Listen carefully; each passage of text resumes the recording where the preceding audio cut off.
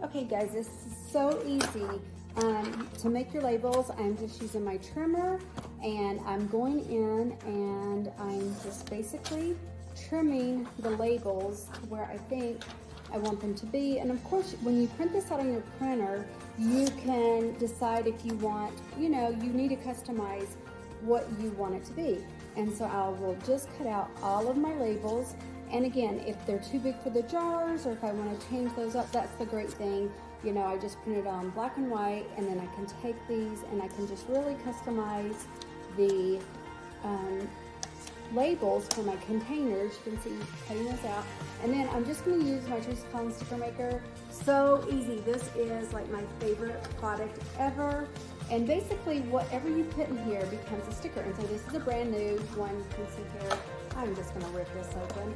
So this is the Teresa Collins sticker maker. Whatever you put in here becomes a sticker.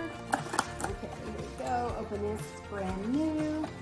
Okay, so how this goes is you're going to take it and you can see Xyron, Teresa Collins. I love the gold on here.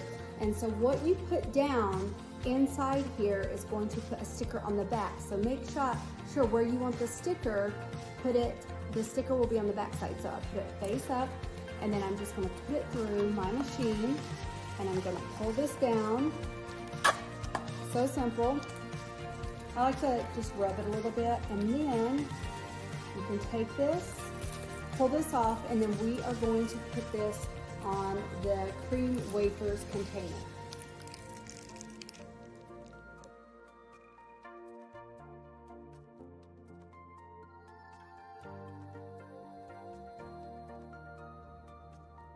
Okay, now that I've added the adhesive to this, you can see all my containers. So what you want to do is just put your favorite things, the things that you know, like this is our sugar, and I'm going to label each one of these containers. My family has a thing for cream wafers, so we are going to put this on the cream wafer.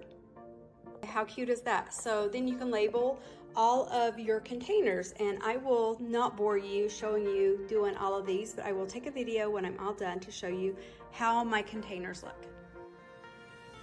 So here's the results. I love this because for me, it's so much easier to have everything labeled. It's super affordable.